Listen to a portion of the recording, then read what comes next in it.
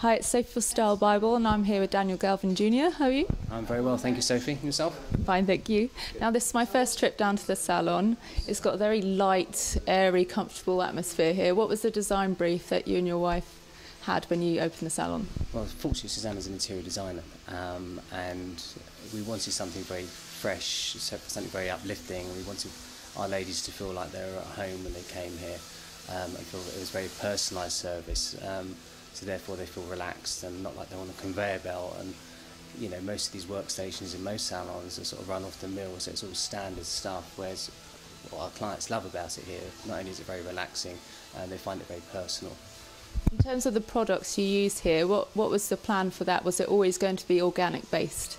Well, yes. I mean, organic is my heritage, and you know, as you know, I pioneered organic beauty some 12 years ago now. Obviously, organic ingredients more and more increasingly so becoming available to us, so we're continuing to push boundaries. What we've launched now is Double Trouble for kids and Organic Head for the adults. Was being the dad the main thing that kind of spurred you on to start this product line, do you think? It was, and initially I came out with the baby line when my son was first born, and obviously as he's getting older we're progressing with different new products and sort of getting boys and kids into a shower. It's not always the easiest thing, so you want to make it as fun as possible. So what we've created here is a product that's organic and natural, and it's a two-in-one. So it's a shampoo and body wash, which is great. So it's very easy, one product, not two. The pH balance is wonderful. It's very gentle for kids and sort of very young kids. From target age 3 to 13. For boys, probably girls at about 12 probably will start using their mum's products. We also have a detangling spray, which is great for the mornings before school, so it's devised to be used on wet or dry hair. And what we really wanted to create was bringing organics to the masses. So these really are value with ethic products. And what's been the feedback from your kids personally to you about the product? He's really enjoyed it. He helped me sort of sampling them and smelling them and trying testing them, as did his friends. And the feedback's been sensational. They do smell a lot like puddings. For instance, the cherry bomb, which is the #1 seller at the moment through Morrison's nationwide. You smell that, you think of cherry bakewell and things like that immediately. Good enough to eat. Good enough to eat. Banana berry, which is my son's favourite, that smells more like sort of banana custard. And these essences always have a sense of place. And these ones, like the melon, it reminds you of being a kid on holiday, eating that, putting your head in that watermelon and smelling it, which is fantastic. And why did you choose to partner with Morrison's? Morrison's, they really, I love their work ethic, the way they're positioning themselves in the market now, and how they've embraced this project. The Morrison's beauty team, I've worked with beauty teams in many different companies, are second to none. They've totally got everything that it encompassed, from the heritage of it, from supporting the Prince's Trust. They also, all their meats and everything is their cows, they graze at Dumfries House, which is Scotland, which is HRH's property and land. So that meat goes straight to Morrison. So it's not third-party stuff, which is great. So they really want to support the Prince's Trust, and they're our partners in this. So we're donating a massive 25k per annum with Morrison's to the Prince's Trust, which gets kids into education, employment, and contributes to them staying in hostels and clothing and all of those things. So they were a perfect partnership. And they're fully behind it, fully supportive. So it's exciting. I think a member of your staff was an apprentice, wasn't she, on the Prince's Trust scheme? Is that right? That's right. So yeah. We have a programme at our salon here called Head Start. We had 2 taster days. We had 22 kids, and I was wondering what I was going to see. And we had sat them all around the table. I came into work, and all of them, I was quite overwhelmed. Looked like products of the beauty business. They all sat there, they were very attentive. I mean, in the beauty business, not the ugly business, so even just a little bit of makeup goes a long way sometimes. Yeah. And they all had makeup, their hair looked fantastic, their attire looked fantastic. I get some of these kids from school that come in and you say they sit, they slouch in their chair and their hair's doing like this. It says, "And what's your dream?" And they're like, "I don't know." But these kids really wanted it, chomping at the bit for it, and they've been so loyal. I actually chose 7. I was supposed to choose 4. I'm a bit of a softie. And 2 of those are Maui, Sammy Joe, Aaron, who's now become a young ambassador to the Prince's Trust, and he was very challenging. He had a lot of barriers to overcome. He's autistic, so everything in his life was really magnified. But I was so proud of all of them, And out of the 7 that we chose, we've got 5 big success stories. So I think that's a pretty good ratio. You must feel proud to see their journey, mustn't you, at the end of it? So proud and so, delighted to have been a part of that journey with them. And that's part of what wonderful thing about the magic that the Prince's Trust has. The more you do and the more the benefits and gains you see these kids have, the more you want to do. So increasingly so, I'm investing more and more time with them, almost a day a week. You're in your 20s when you kind of started your organic lifestyle, so what spurred that? I think through my 20s I was very sort of chemical based and extremely chemical based, so much that I had to sort help for myself, being invited to all these parties at such a young age, and I went down a very dark path, the point really almost of no return. So I was fortunate enough to manage and strong enough to manage just about to sort my life out, and got given a second chance, and which is why I became very, well, went from very chemical living to very organic living, and obviously organic food then. I was really on it was just really a barrow in the supermarkets where you source your vegetables and your chickens. There wasn't much then, and I watched that grow into 4 aisles long, 40 feet long and 4 shelves high within the space of 18 months, which I found rather overwhelming. So I thought, hang on a second, I'm at the forefront of my industry, what can I do? I've changed my life around and I'm loving all this organic food. So I started picking these products off the shelf, and I was looking at the INCI list, these INCI lists all in Latin. So when I broke these INCI lists down, we found that there's some horrible chemicals in there, and the consumers just don't understand things like sodium lauryl sulfates, parabens, these things that people are so much more aware of now, and increasingly so, of the side effects and the consequences of long-term use of them. Parabens, for instance, with guys can really clog up the pores in the scalp and your hair loss, and for girls, sodium lauryl sulfates and things can give you acne in teenagers. So really that's the reason I went to organic, actually, because I had enough of chemicals, so now sort of get me to take a paracetamol, that's about as far as I go with chemicals these days. A good change. A great change, yeah. I enjoy my cider on the weekends and whatever, and enjoy my boxing during the week, so yeah, I have a good balanced life. That's good. But when you first said to people you wanted to do the organic thing, because it wasn't trendy then as it is now, did you have people going, are you sure, do you really care that much, do you really want to do this? Are you sure I didn't speak to you back then? Sceptical. No, it was. There was so many, and there was one journalist that really believed in it, and that was Josephine Fairley, Green and Blacks, and she's a lovely lady. And everybody else said, no, I don't think there's any future in organic beauty. But when you're really passionate and you believe in something like enough, you're going to make it happen. So we kept the dream alive. We pushed forward. People like Josephine, people like yourself, that educate the consumers into the benefits, the gains of using natural and organic beauty products. Educate the consumers, and the consumers, believe you guys, not necessarily in me. They're reading the magazines, and you guys write kindly about it, and people will buy into it, and then they start to enjoy, realise, hang on a second, these shampoos are not stripping the colour from my hair. They're not giving me dandruff or dry scalp, and really reap the rewards from that. Do you get a lot of people coming in the salon saying that's the primary reason they came to see you, because they've heard about what you do with organic products? Or? We have a lot of people that come in the salon to see me because of my heritage in pioneering organic beauty, and a lot of people that really support that avenue and have been on that journey. And obviously organic is pushing more and more boundaries all the time.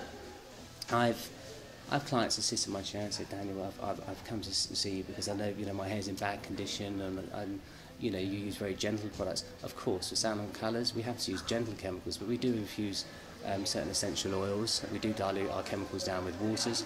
A lot of our chemical processes are off scalp, so they're not going into the body or being absorbed by the body.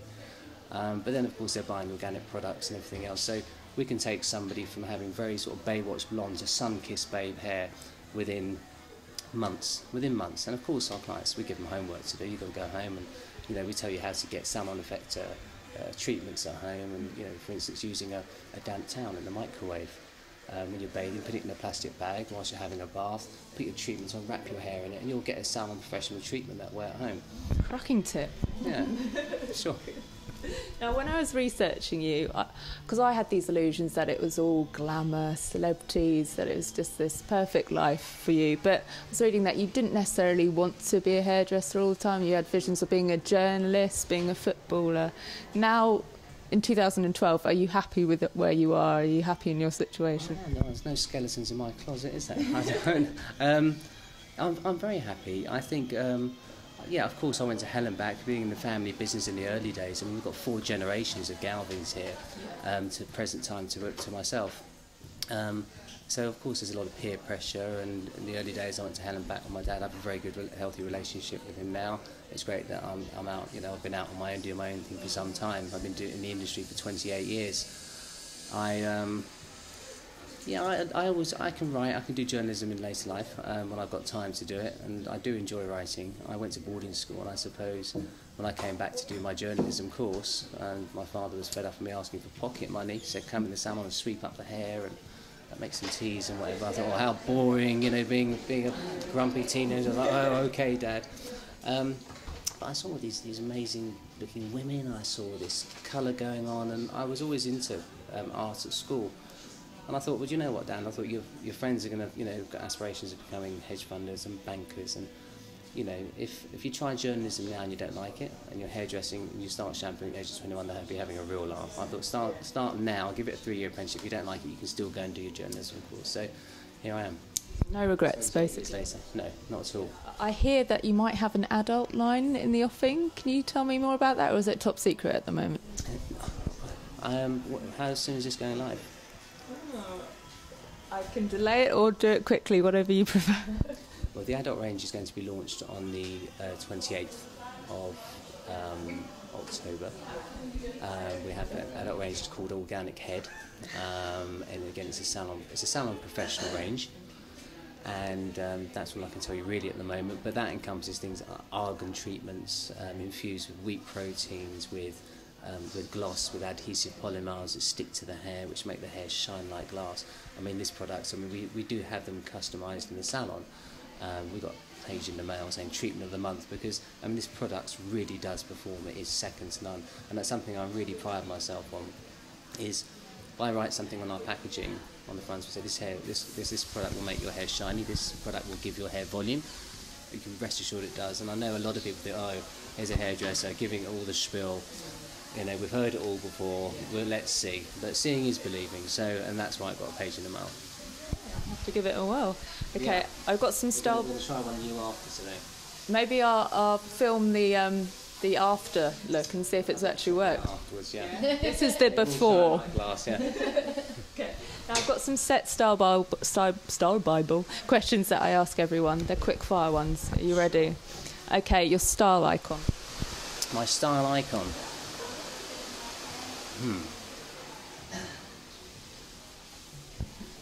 Quick fire. Style icon. Under pressure. It's terrible. I mean, no, really. I've always been very individual. I suppose. I don't know. I can't think of one. Sorry. Okay. Favourite designer. Tom Ford. Good choice. Okay. Favourite bar in London. My favourite bar in London is probably. I like. So that's going to be my favourite bar in London. I like the pub. Yeah. Homely. I like the Star Tavern here, around the corner in Belgravia. Favourite hotel? Favourite hotel has to be. I probably like the Berkeley. I like Anushka Hempel. I like the Berkeley. What can't you travel without? I can't travel without my book, and I can't travel without my BlackBerry. Favourite beauty product? Or grooming product, I should say. I don't use an awful lot. Favourite grooming products probably. I use one of the kids' Double Trouble. I take boxing. I take to the gym in the morning. It's easy. It's hair and body wash. I like the cucumber one. It's a nice essence. Nice and fresh. Yeah, it's fresh. I don't know, coming to work smelling of cherries and stuff, but it's yeah, I'm quite basic when it comes to beauty, really. Yeah, so I think actually I have a client of mine, Georgia. She makes me up a real special face cream. You know, I'm 42 now. I'm not getting any younger. And it is lovely actually. I do love that, and it's really, you can buy that online. She's brilliant, Georgia. And I just put a bit on my cheeks after boxing in the morning. Simple. Easy. Yeah. Okay. Best secret in your little black book. What have tell you it would be a secret. Go on, share. Don't tease it out of you. Best secret in my little black book. Yeah, you're going to have to dig a bit deeper there and try a bit harder. I'll give you a secret. Can I bribe you in some way? Give a bad review of the hair later. That's very cheeky. It's not working, is it? Best secret in my little black book. I've got lots of little secrets in my little black book. I think really sort of happy wife, happy life. It works well for me. Mum's happy, the whole family are happy. What else I have in my little black book? I think, yeah. Solid rule, I think. Yeah, I think, and also I think, you know what, having a clear conscience, being true to yourself, that always works well. Yeah, if other people are unhappy about maybe something that you feel good about, that's their problem, not yours. I think just always stick to your own guns. I need to take that on a bit more, I think. I'll remember that. Well, worse, people can always deal with the truth in life. Unfortunately, sometimes not what they want to hear, but they deal with it, they get on with it, or get over it. Yeah. Okay, most recently played on your iPod? Guns N' Roses. Which one? It's the Guns That Sweet Child of Mine. Classic. Take Me Down to the Paradise City. I love, yeah. I like AC/DC. I like old school rock, Bon Jovi. Yeah. Can't fault that. Yeah. Okay. Are you a social network fiend? Do you love Twitter and all of that, or have you avoided it? Well, I'm starting to become a bit more afraid with it, and it's only with the relaunch of the new products and everything, and the power of Twitter. And obviously, I've got a lot of clients and from all walks of life, and celebrity clients as well, that say, "Dang, we tweeted about it yesterday." I'm like, "Okay, great, I'll check that out." I have no idea what I'm doing. All of a sudden, I find that we have all these different people following us on Twitter, and so yeah, the Twitter. I love it. Twitter's great. I've now really getting a handle on it, and it's quite a powerful tool. And quite addictive. Quite addictive, yeah. I never realised it had the reach that it did, like instantly. It's, yeah. Now, can you just give me some hair trends, maybe for autumn, winter, or ones that you see emerging for next year? Sure. I think coming into autumn, winter, people always need to have a seasonal change. Blondes should always go brighter for the winter. So coming back from the sun, it's wonderful to have that sun-kissed hair and everything.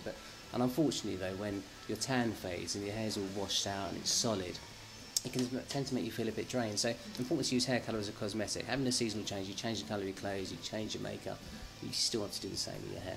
And I would suggest doing reverse lighting, which is weaving some of your natural colours sometimes back through the hair after the summer, because it can become quite uniform. And if you've got a wonderful mane, you've got a uniform colour, people don't know you've got a wonderful mane. So you need to create movement, contrast, and feed the hair, really work on the integrity of your hair. Argan treatment. Everyone's talking about argan oil. It's huge, isn't it? It's massive, and it really has a huge immediate effect on your hair. Ours is, of course, infused with wheat proteins and amino acids. Amino acids, building blocks of life.